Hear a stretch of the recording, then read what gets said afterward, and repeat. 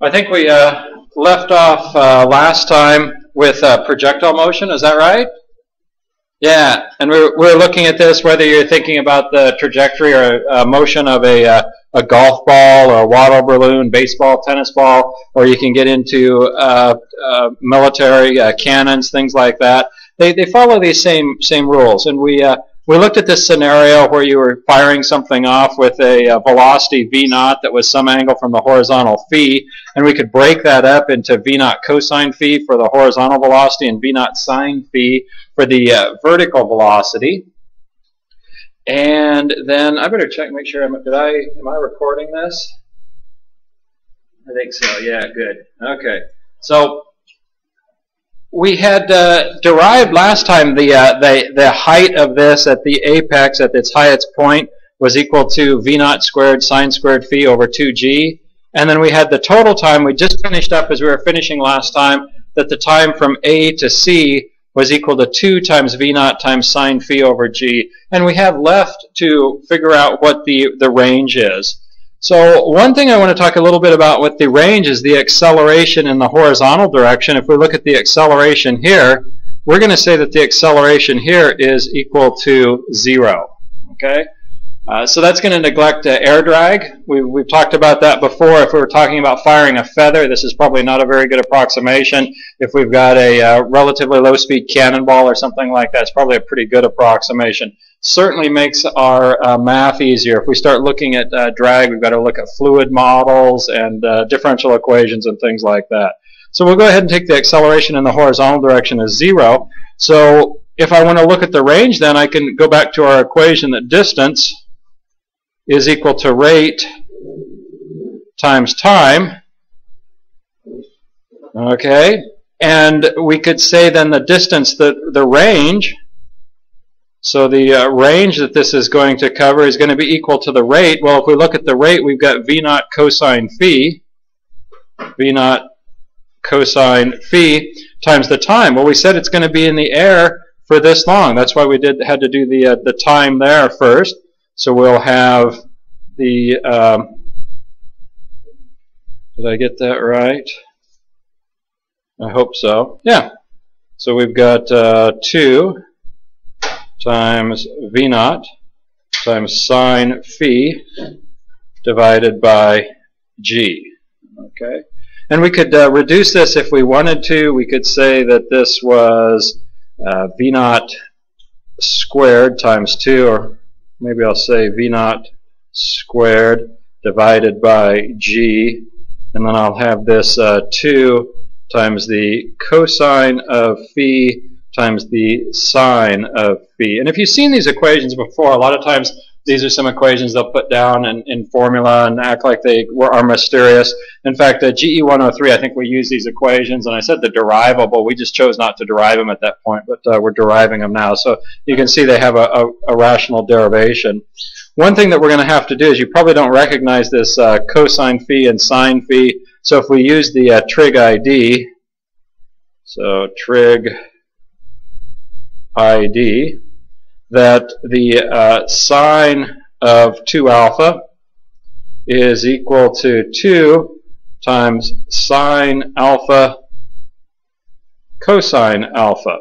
So looking at that, we really have the right-hand side of that trig ID up there, and we could say then, and they're writing all over on this, but I want to save the upper right-hand corner for you, we could write this thing as R is equal to v0 squared times the sine of 2 phi divided by g. Okay. So we've got the height, we have the time, and here we have the range R. v0 squared times sine of 2 phi, that's not sine squared, that's sine of 2 phi times g. Well, let's look at the units on that, do a quick units calc here. So if I look at the units on v0 squared, that would be feet squared per second squared using an English unit. And then sine of 2 phi does not have any units, but g does. You're going to have feet squared per second squared. And you end up with a problem. I don't have squared here, do I? Okay. Maybe I'll try and tidy this up with a little better. Look at that, went right away.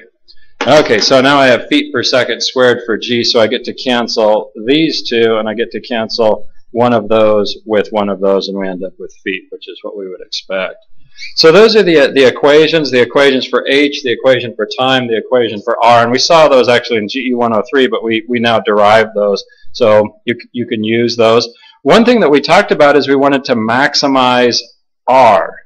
So let's say that we go up here and we want to maximize r. So if you're using a cannon or something, if you can get more range out of it than your enemy, that's a good thing. So you can sit back and pound on them. And let's see how we can do that.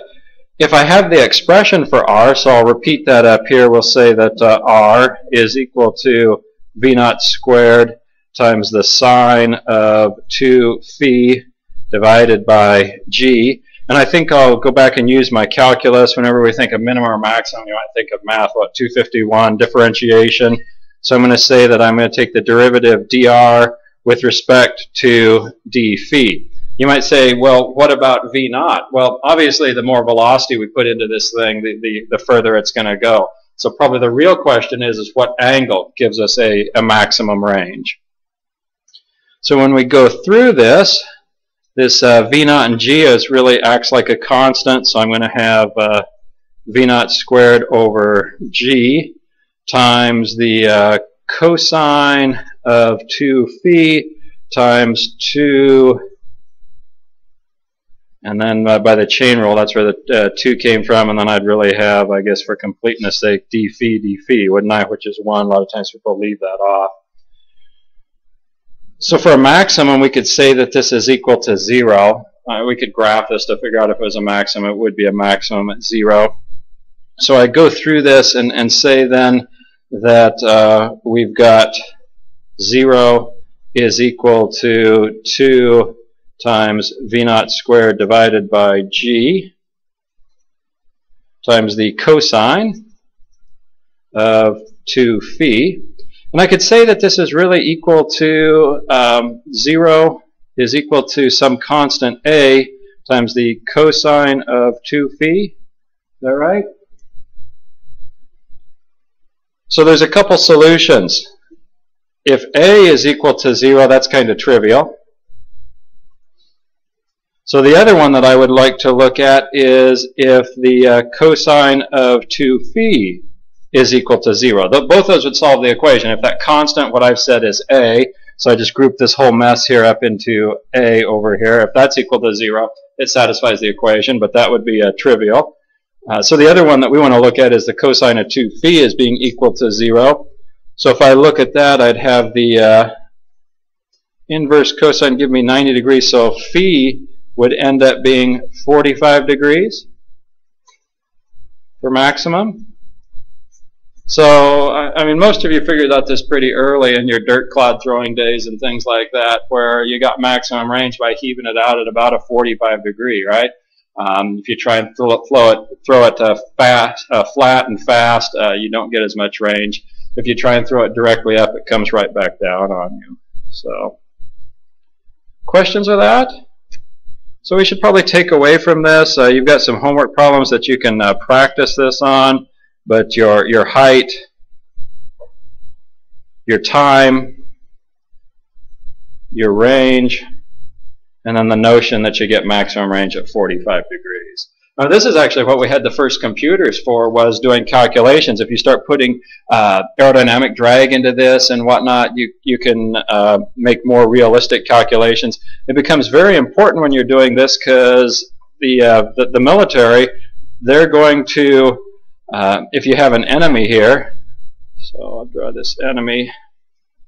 Okay, they're going to try and take their artillery and have it come in and hit, and then a little further and then hit, and a little further and hit, and a little further, a rolling barrage as they go across the enemy, right? And hopefully the enemy will get down during this. And what are your troops doing during this process? Do we have any military engineers here? They're right behind you, right? Okay, so they are following you up on this and coming in and hopefully attacking the enemy when they are down. As the barrage went over the top of them. So being able to calculate this and know where this is coming down so you don't shell your own people becomes fairly important. Okay. So anyway, if you go back and look at history, some of the first computers were done to do these calculations. Not this simple. If you start factoring air drag into this, they get a lot more complicated. Questions with that? So you've got some homework problems that we'll test you on that. Let's move on a little bit. I'd like to look at a slightly different type of a projectile problem. Well, I guess we said that we were going to look at the... Well, when we're talking about projectiles, I wanted to talk about the Gostov gun. I usually at this point put some pictures up and whatnot, but with an online format, copyright is particularly tricky in regards to that. So I'll leave it to you to do a quick Google search of that, or there's even some interesting YouTube videos on that. I've always been hesitant to play those because they're in German. I'm not real sure what they're saying. Don't want to get hauled in front of the dean of students for something. But the Gostov gun, and we may look at some pictures in the lab time that we have each week, but it's particularly impressive. The question oftentimes comes up: what was the largest successful gun ever made? And there's been several that were larger than this, but they weren't successful. This is really the only successful one, the Gostov gun made by the Germans during World War II. And there were 3 of them built. They were used particularly on the Eastern Front to pound the Russians and during some of those really horrific sieges that took place. The technical specifications for this gun are really incredible, and I'll just kind of read through these. It's a railway gun, so it's on rail cars, which is kind of odd. When I think of a large gun, I would think it would be shipborne, but it's on rails. It's on 2 parallel rails, and if you go and look at some pictures, it's really impressive. Let's look at some numbers here. It has a diameter of 800 millimeters, so that's 31.5 inches. So that's about twice the size of our great big guns on our battleships, the 16-inch guns on the battleships. It's served by a 500-man crew commanded by a major general. You'll see why they need so many people in a moment. 2 types of projectiles are fired using a 3,000-pound charge of smokeless powder. So yeah, every time they pull the trigger, they're running 3,000 pounds of powder, gunpowder through that thing. The shells that are expelled then are either a 10,500-pound high explosive shell or a 16,500-pound concrete piercing projectile. Craters from the high-energy shell measured 30 feet wide by 30 feet deep, while the concrete piercing projectile proved capable of penetrating 264 feet of reinforced concrete. Now, I'm just looking at one report on that. That seems like a number that's just almost unbelievable, 264 feet of reinforced concrete. That's virtually a football field thick of reinforced concrete. So if you do some research on that and come up with another number, I'd be very interested in that. Very interesting. If we think about range, maximum range was 29 miles for the high-energy shells and 23 miles for the concrete piercing projectiles, and muzzle velocity was approximately 2,700 feet per second. So very interesting. Again, apologize for not putting a picture up here because I don't have any pictures that I own, and I didn't want to buy a picture, but there are lots of great pictures. Gostov, I've got it spelled correctly up here. You can do a quick search on that on your own. So anyway, I'll point that out and leave you to do a little research on that. Very interesting piece of history. The next projectile problem I'd like to look at is just simple drop, whether you're looking at a sniper firing at something or whether you're dealing with the Gostov gun. When you start firing at something 20-some miles away, you have to deal with the drop of your projectile.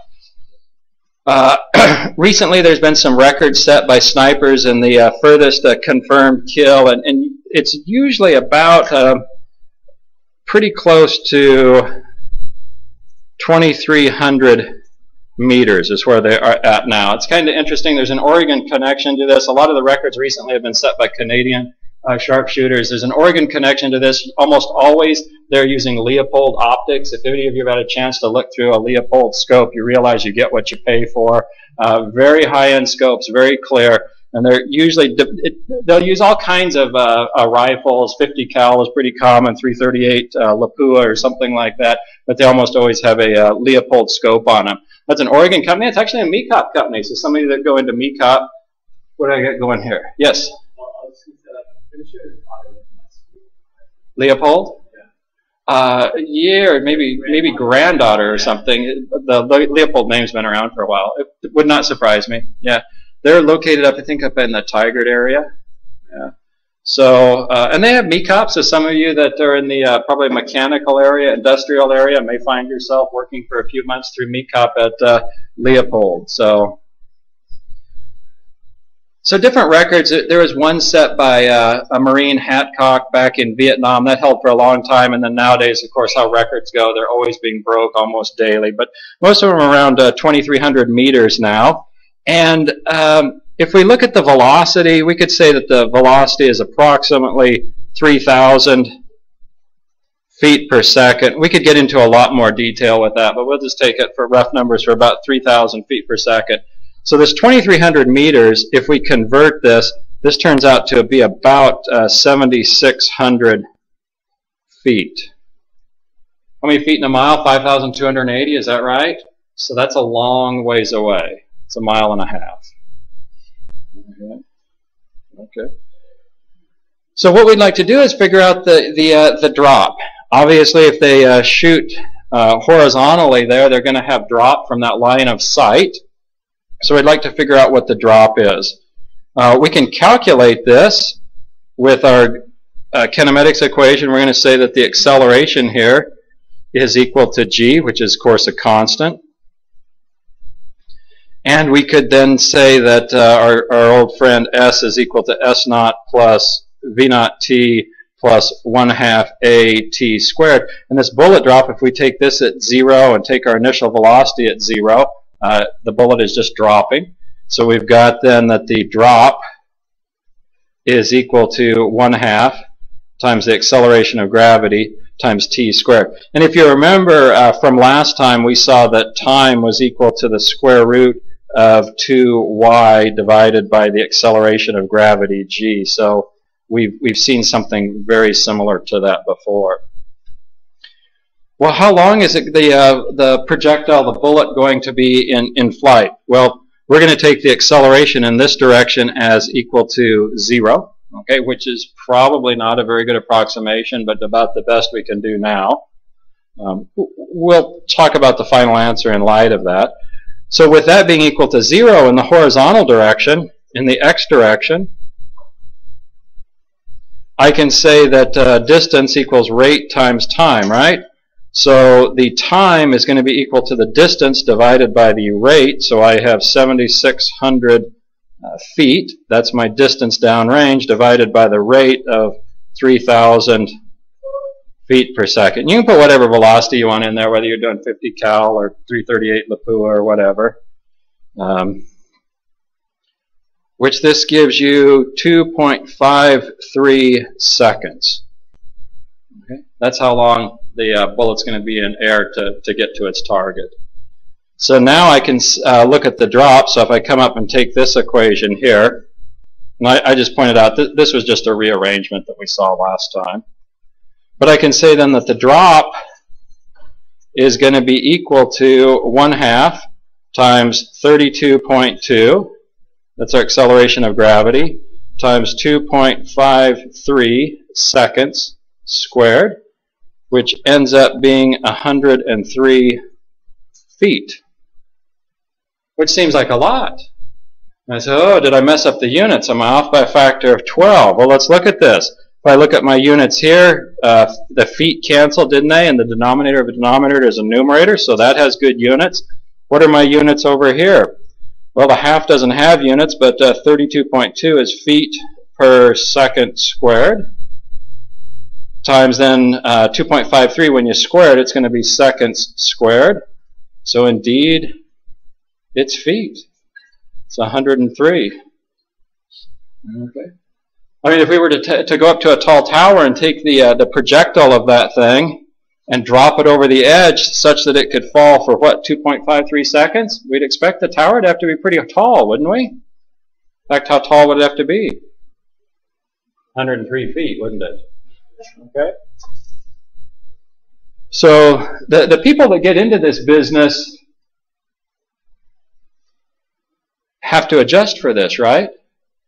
They're not going to be just going by line of sight. They're probably going to adjust this thing so the barrel is pointing something like this, and it's going to come up and then come down. Anyone that's maybe sighted in their rifle for hunting or something like that recognizes there's a distance that you sight it in for. You're going to sight it in for 100 yards or 200 yards or 600 yards or whatever that's going to be.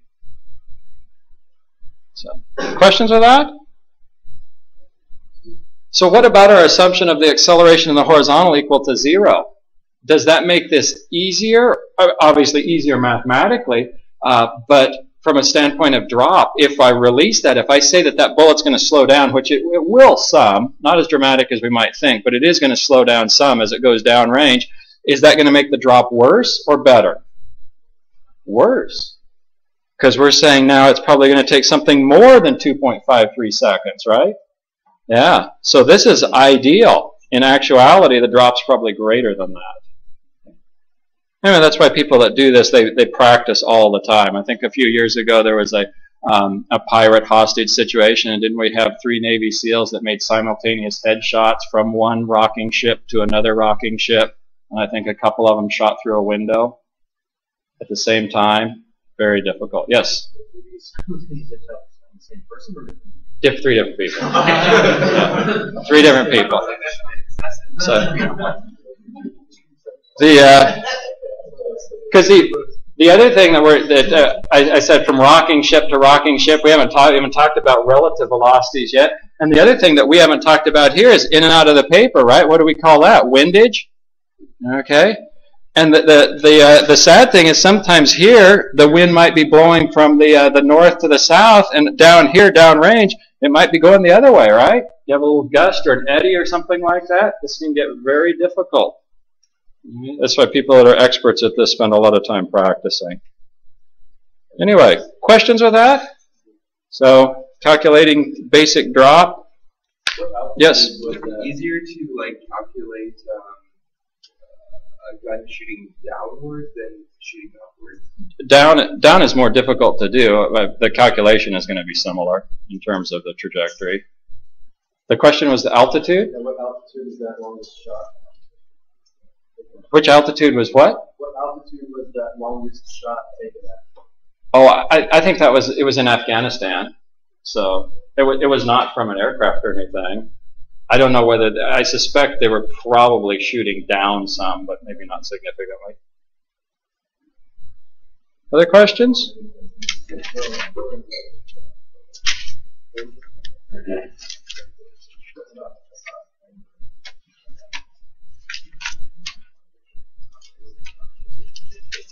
So the next thing we'll go to is we're going to talk about curvilinear motion.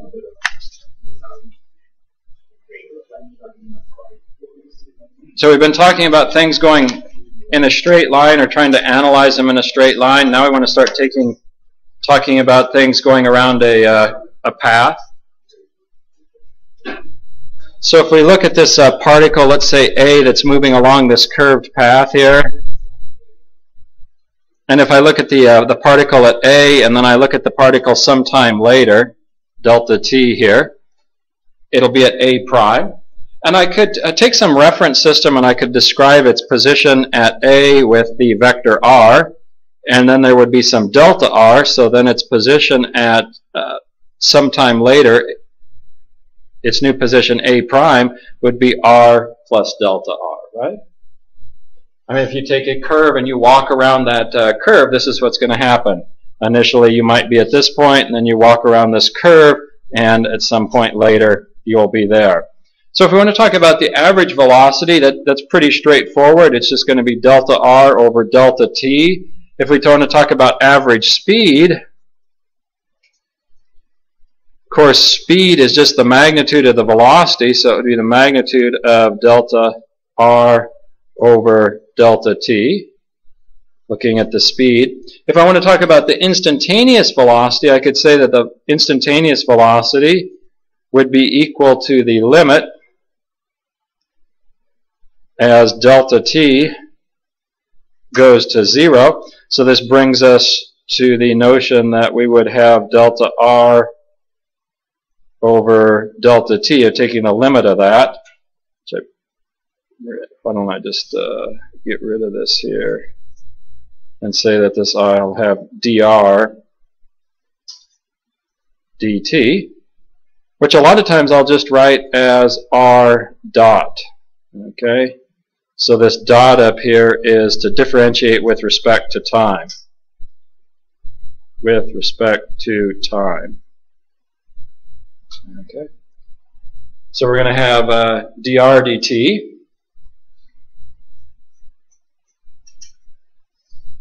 And if I want to look at the acceleration, the instantaneous acceleration, I could say that that would be, again, using the limit, I would have dv dt, right? Which I could say was equal to v dot, like that. Okay. Again, that's just a shorthand way of saying dv dt, which would actually be equal to what? R double dot? If I took the second derivative of r, I would get the instantaneous acceleration. Did you use that notation in physics? No, not the dots. It's fairly common in dynamics, just a shorthand.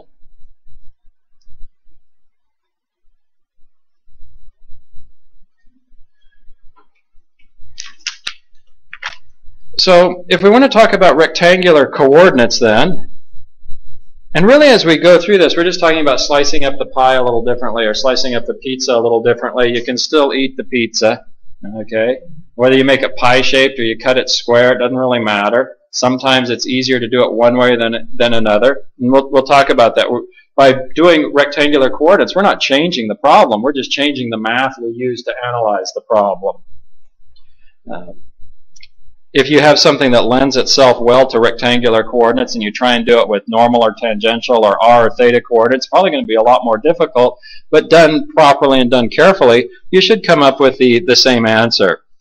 Well, if I look at my rectangular coordinates, how would you describe this r vector? You'd probably describe it something like this in terms of i's and j's, where I is the unit vector in the x direction, j is the unit vector in the y direction.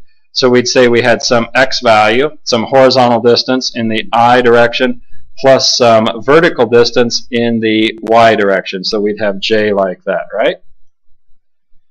And then if I wanted to talk about the velocity, which is equal to the derivative of that, I could say that that was x dot in the I direction plus y dot in the j direction.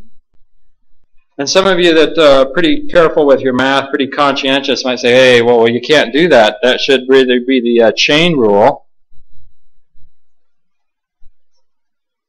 We should have the chain rule where we have x dot times I plus x times I dot, plus then the same thing for y. We would have y dot j plus y j dot.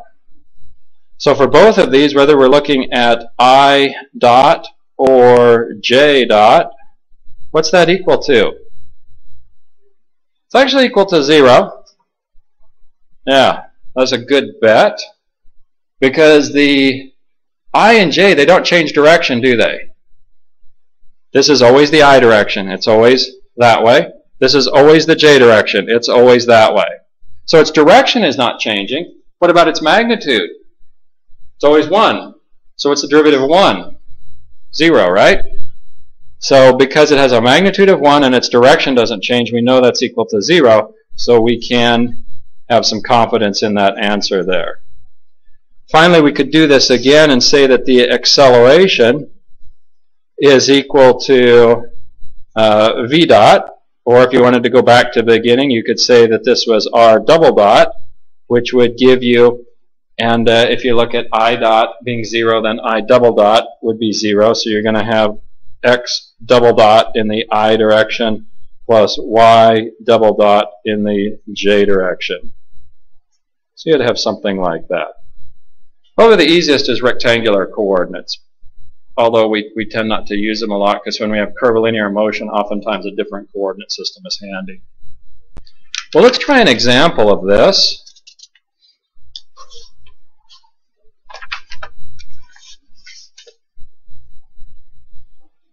So let's say we have a little rocket problem here. We fire this rocket off, and it starts out here at the origin, and it goes up 40 meters. Okay. So at the elevation 40 meters, at 40 meters, it starts to travel along the parabolic path.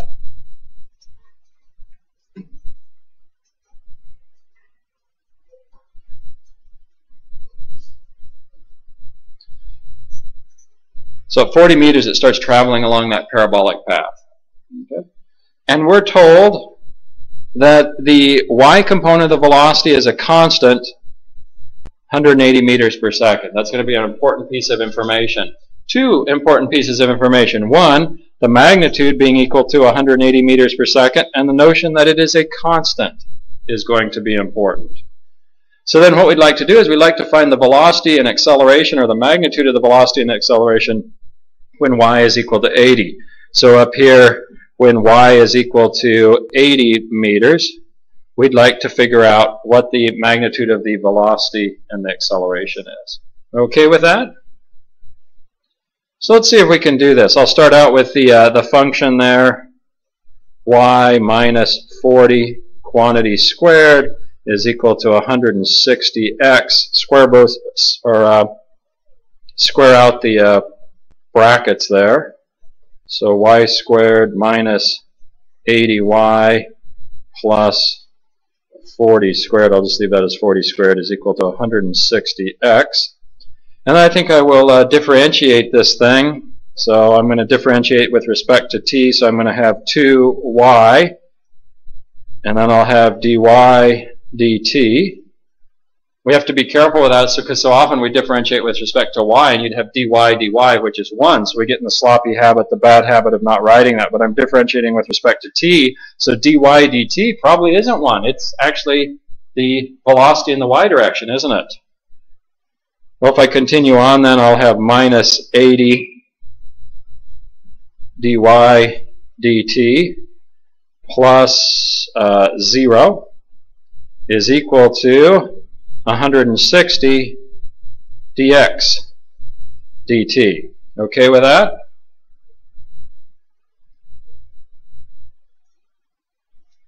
So I could say then, what's dy dt? That's the velocity in the y direction, isn't it? Do we know what that is?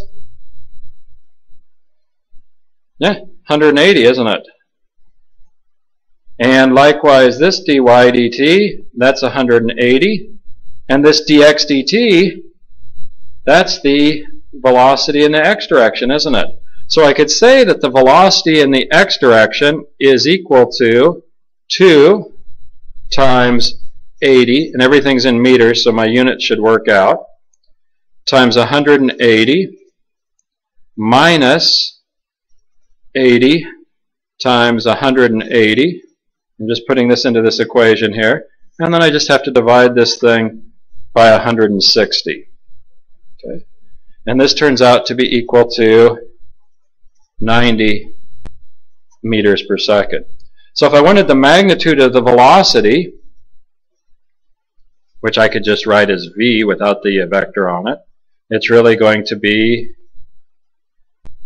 180, that was the y component, squared, plus the x component that we just found, 90 squared, which gives me, what, 201? 201 meters per second. So there's the magnitude of the velocity at 80 meters. Well, that worked. Well, let me come back to this expression here and differentiate again.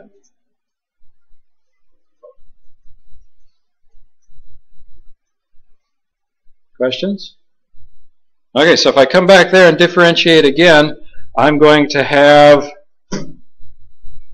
what, 2y times the second derivative of y with respect to t plus 2 times the derivative of y with respect to t squared minus 80 times the second derivative of y. is equal to 160 times the second derivative of x. Okay. And probably people are okay with a couple of those terms, the 160 over the times the second derivative of x, the 80 times the second derivative of y. But then this one is like, where did that come from? Okay. Well, remember when we differentiated this, we were starting out with 2 times y times dy dt, right? Which we have a constant 2, so that's why you see a 2 in each of those terms. And then what do you have in here? You have a product, don't you? So we have to use the product rule. So I'm going to have the first term times the derivative of the second, and then I'm going to have the derivative of the first times the second. Product rule.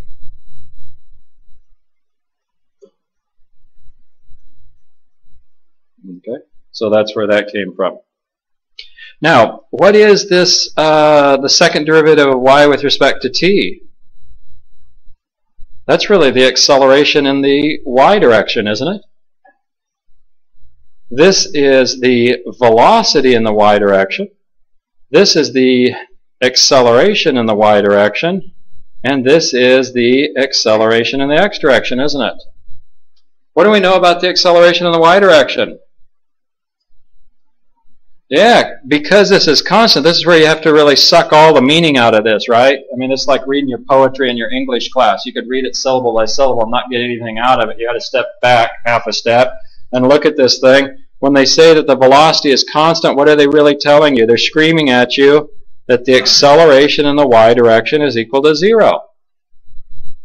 Now, it would have been a lot less hassle, it would have taken a lot less ink to just write that, but we want you to pull that out. If it's got constant velocity, acceleration is equal to 0. So I have 0 plus 2 times the velocity, which is 180 squared, minus 0 is equal to 160 times the acceleration in the x direction.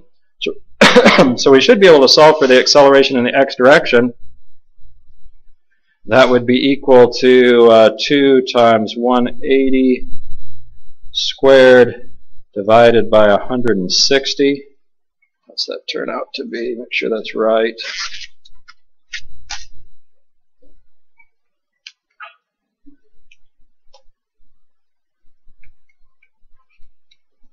Yeah, 405 meters per second squared.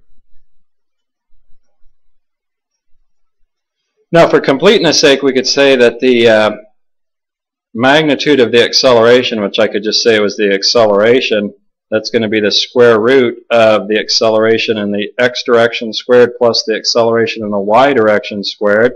Well, the acceleration in the y direction is 0, so this is really also going to just be 405 meters per second squared, isn't it? Because that one is 0. Well, let's see, we're metric, so the acceleration of gravity, g, assuming that we're fairly close to the Earth, which I guess we are, we're measuring from the Earth at 80 meters, so g is probably going to be pretty close to 10 meters per second squared. So this would be about what? 40 g? So what can we say about the rocket?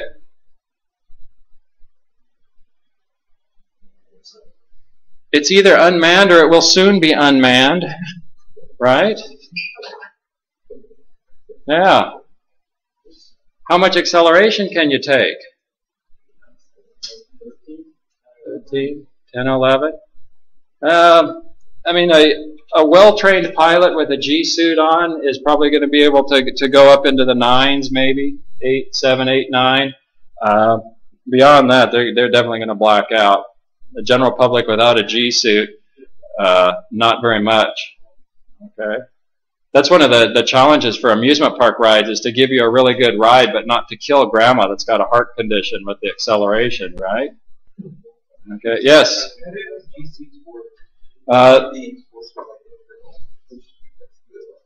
Well, for instance, if you go into a hard dive and come back up, the way the G suit works is your blood's going to try and pool in your feet, so it actually just squeezes your legs.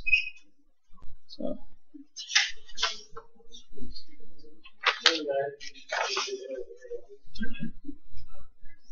Well, The next place we're going to go is we're going to look at normal and tangential coordinates. So that's a little more complicated because all of a sudden our coordinate directions are changing. For instance, the normal direction always points to the radius of the center of curvature.